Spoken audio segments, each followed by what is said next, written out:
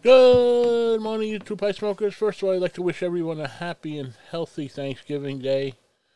Um, I'll be back on Friday. I hope you all get together with friends and family and have a good time as best you can.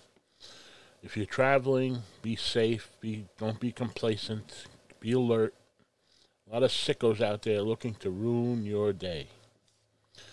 Don't let it happen. Tension is who you think you should be. Relaxation is who you are. This week, make sure you leave people a little better than you found them. Fear is temporary. Regret is forever. Perceived weakness can be a valuable strength. Stay true to your vision, even if you're the only one who can see it. Once again, have a great Thanksgiving. Try not to overeat. Yeah, right. I'm the poster child for that sentence. Anyway, wish you all well. Thank you all, and I'll catch you on the next one. Thank you.